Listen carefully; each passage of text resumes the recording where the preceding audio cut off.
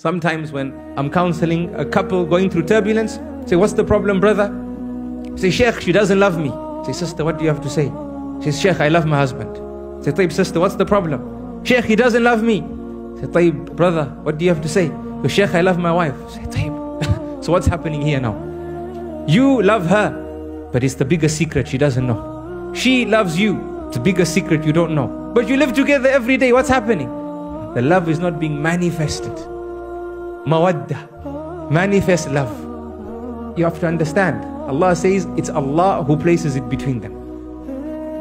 Marriages need barakah from the heavens, needs tawfiq from Allah subhanahu wa ta'ala.